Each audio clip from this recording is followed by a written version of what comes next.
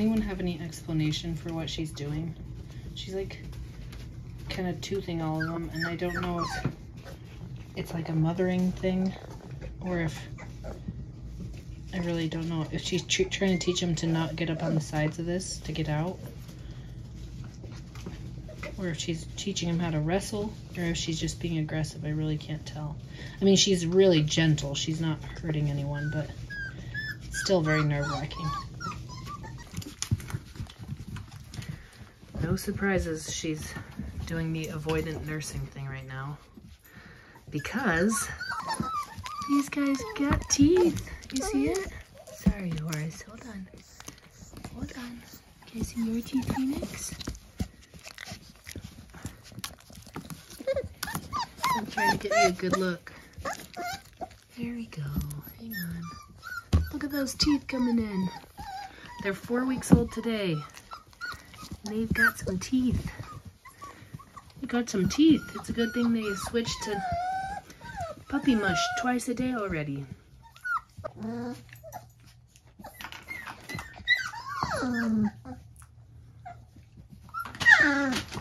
She's trying to teach them stuff, but she doesn't want them to touch her on the belly. Hey, what you doing, Tilly? I'm trying not to interfere because I think she really is trying to break up their fights and stuff. But I also... Hey, Tilly. I am not a dog, so I don't know what's too much.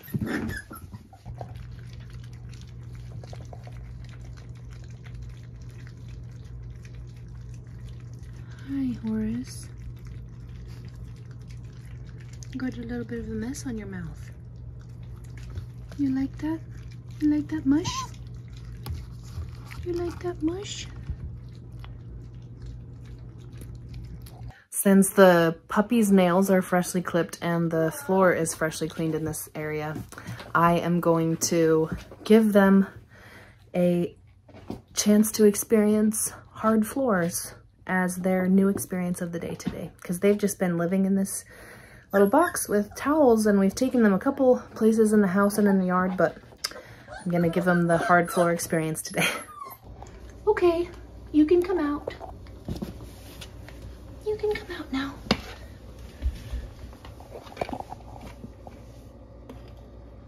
Come here.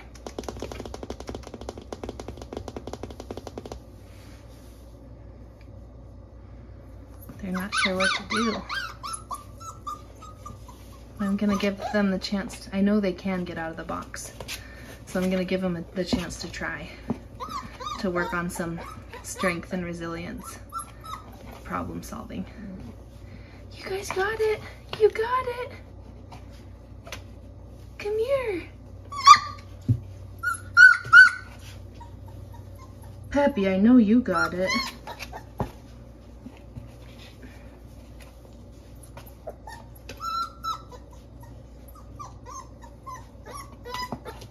Yeah, look at that. He's like, now that he's feeling the floor, he's like, ah, want to step on that? Okay. Let's give him a little help out. Come here. Come on, Peppy.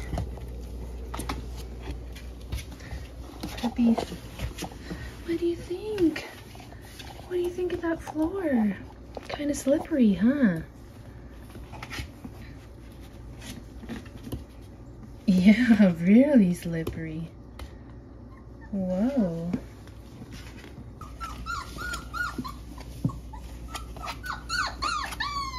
What do you think?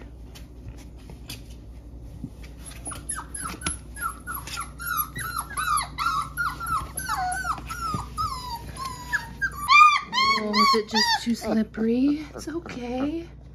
I gotcha. I gotcha. I want all of them to experience it, but the first two seem very stressed by it.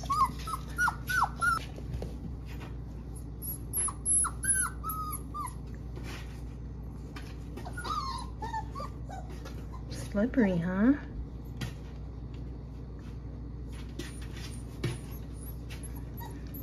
That's your brother's tail.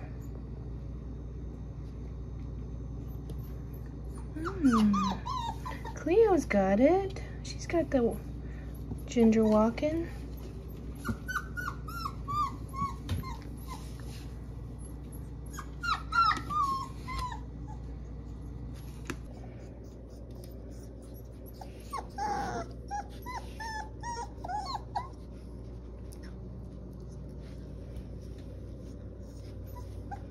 Phoenix is not loving having her feet slide out behind her. But new experiences are good for you.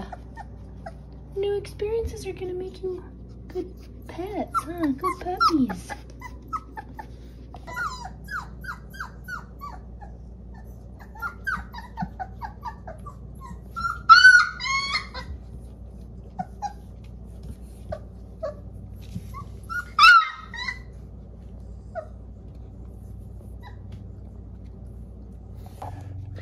See, they come right out of the box on their own when the floor beneath isn't so scary, huh? Yeah, when it's stuff they recognize, they'll come out of the box, huh? Yeah. He's like, my feet know what to do with this.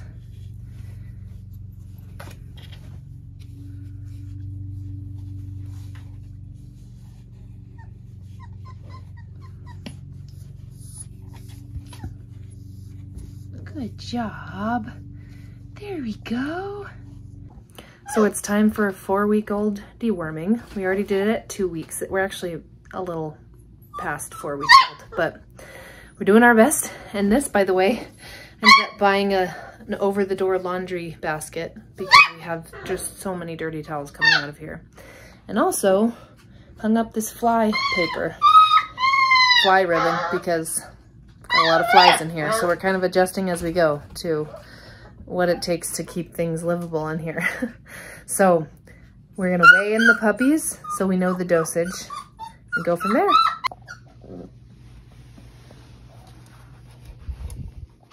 Look how much bigger they are on the scale. Ooh, than they used to be. Gotta keep all your legs up there. Gotta keep all your legs up there. Ooh. 6 pounds. The last time we did this, he was 2 pounds. It's a lot of growth in 1 week. I'm sorry, 2 weeks. It's a lot of growth in 2 weeks. All right, so here's Mr. Nile. All of these puppies weigh very close to the same weight, which is around 5 pounds, 5.5 pounds.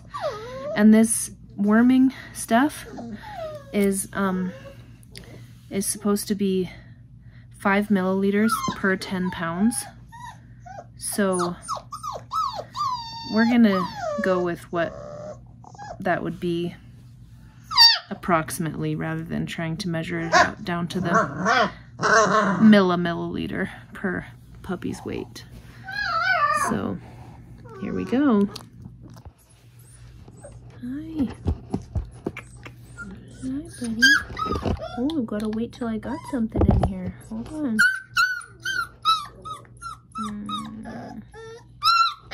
And by the way, if you tip this the wrong way, all that liquid goes into the squeezer part, so you got to be careful. Want some of this?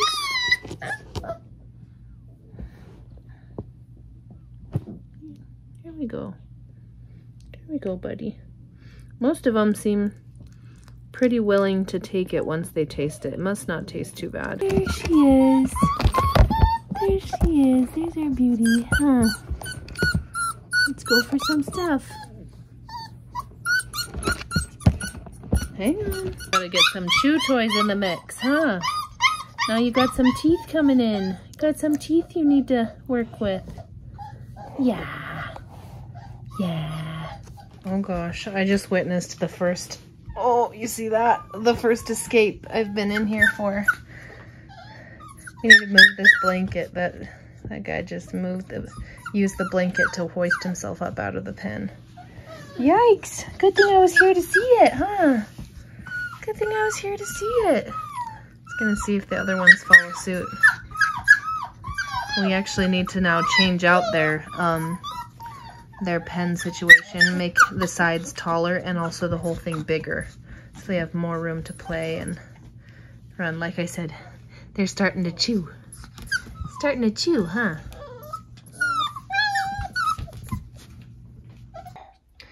Okay, so I've been wondering how to transition from mush into anything else. This is our first attempt, hopefully this is still warm enough, at incorporating something a little bit chunkier. But I've made the water a lot warmer, or water slash it's still cut with the formula.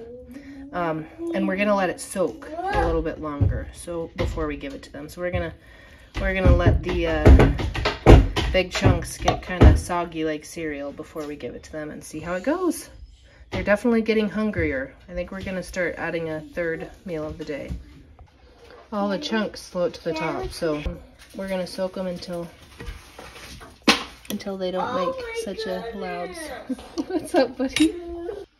This is taking longer than I thought. Now it's been 6 minutes. And I'm afraid it's getting cold, so I put a heating pad under it, which I would do in their pen, but now they have started chewing on the cords. Okay, and we'll see how they do with this chunkier mush. Puppy, puppy, puppy, puppy, puppy, puppy, puppy, puppy, puppy, puppy, puppy, puppy.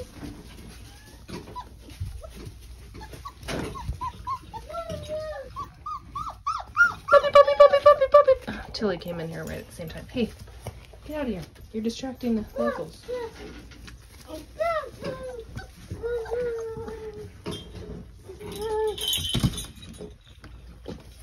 Puppy, puppy, puppy, puppy, puppy. You wanna try it out? Gonna have to supervise this one really closely because obviously it's their first time with bigger stuff. But now they have teeth, so hopefully they'll enjoy the challenge. And it's very soft now.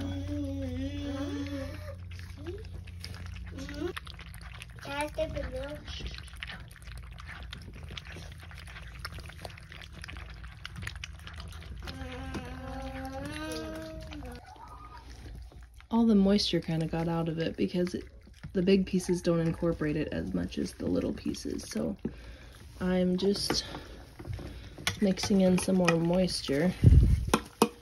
Hopefully that will be good. Oh, chaos. I think this is actually the week they can start having water. And so it's probably okay to have a little bit of it not mixed in because they seem to appreciate it anyway. I want to wake you. They still make quite a mess. Don't worry, puppy. I got you. That's Peppy. Hi, Peppy. Oh my goodness! Look at this. Ah, that's silly. Go, go. So the next step is to give the puppies a new area to live in. And every time we move this couch, even though we've moved it like every couple weeks, it's insane how much stuff is under it.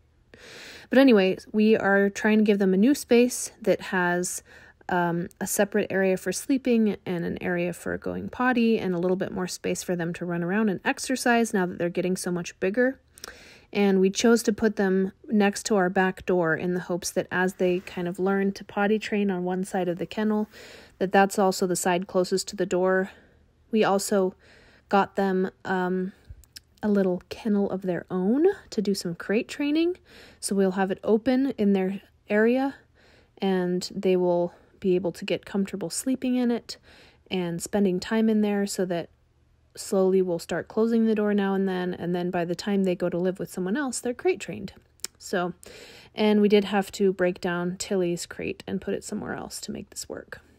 So we're using the same whelping box, but really it's a garden box set that we were using in the other room, but now we're making it taller because they're getting a little bigger. And I don't know, I think maybe our carpet's just thick. I don't know, for whatever reason, the double stacking of this did not work very well. But we had some good helpers, and the puppies were pretty anxious to see what the deal was. And boom. And dang it. Dang it. Turns out some stuff you just have to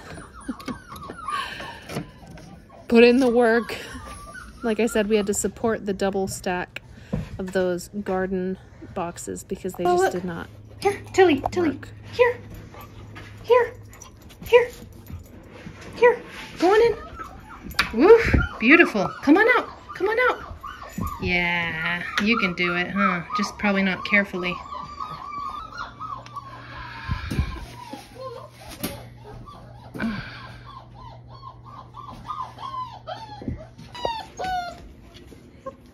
Hey,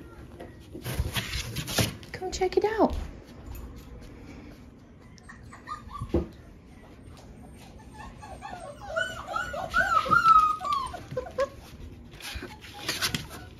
Oh gosh, come on. Come here. Come check it out.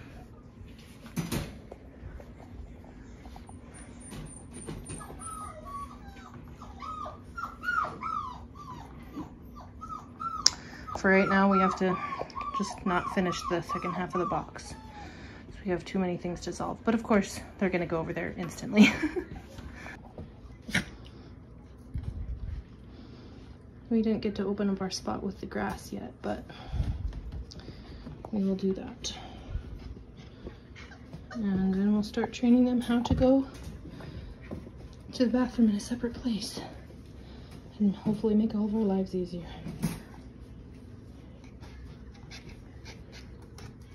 Used to it. Hey, Pup. Hey, Pup, do you want to come on my side? Maybe Tilly will start nursing more because she likes that bed a lot that we got for the crate. We have to get her one for her crate too. Slash possibly downsize her crate to this size because she really likes it in there. Maybe her crate's always been too big. Hey, Pup. Hey, Pup. Hey, Pup. Hey, Pup. Hey, Pup. Hey, Pup. Hey, Pup. It's about how nursing goes. Do you come on my side?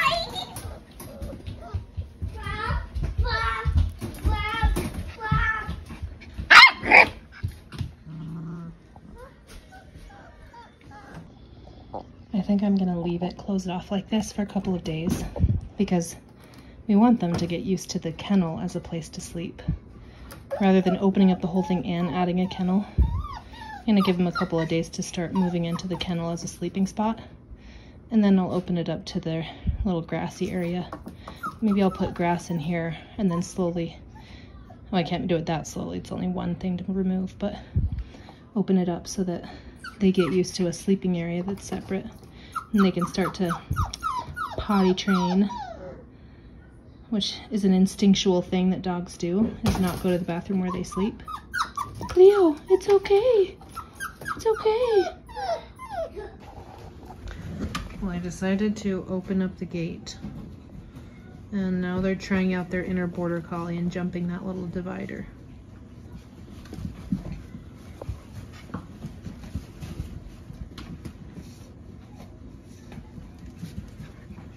They also have a lot more room to play, which I think is nice for them.